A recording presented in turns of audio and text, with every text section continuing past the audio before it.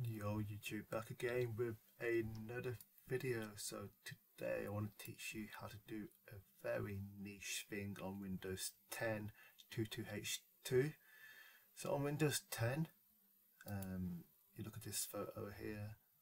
When you go to the login screen, you see all these things at the bottom, right? On the bottom of the login screen. So you see all of this here on the bottom. That's Windows Hello, and for ages I couldn't get rid of it. All I want is to type my password. I don't want to use my Hello face, I don't want to use a smart card, I don't want to use a Hello pin, because Windows 10 keeps forcing me to use a pin, and I don't want that.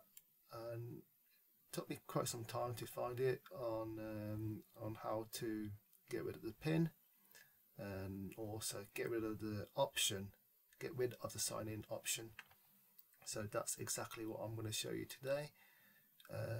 So firstly, to remove the login option here, as you can see on my screen right here, everything's disabled here. Some of these settings are hidden or managed by your organization, so I can't set any Windows Hello pin, Windows Hello fingerprint, anything Windows Hello related I can't change anymore. And that's because I don't want to use Hello pin. I just want to use my normal email password to log into my Microsoft account on Windows 10. So what you do, very simply, is you go to Administrative Template, double click on that, go to System, and then scroll down, go to Log On, click on Turn on Convenient Pin Sign In, Disable, click on Disabled, click OK, and then that's it.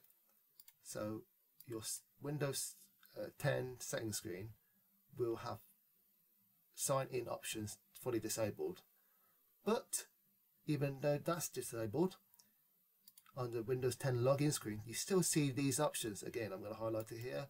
If it's not clear enough, you will still see this once you restart the computer. So what you need to do is follow this Reddit link, copy and paste this. That's lovely gentleman, nervous equivalent, has posted on Reddit on how to disable Hello pin fully. Copy that into PowerShell. So you click on PowerShell, run it admin, you paste that in, smack enter,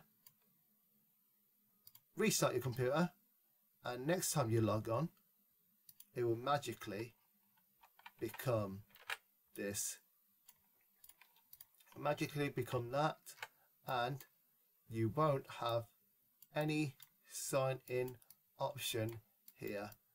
So you can only log on to your computer with a email password. That's it for today. Hope this tutorial helped you. And yeah, I really hate Windows 10 when they keep changing my the way I log in, and keep, why fix something that's not broken? So that's it for today. If this helped you, give me a like, give me a subscribe. I'll see you guys in the next video. Bye bye.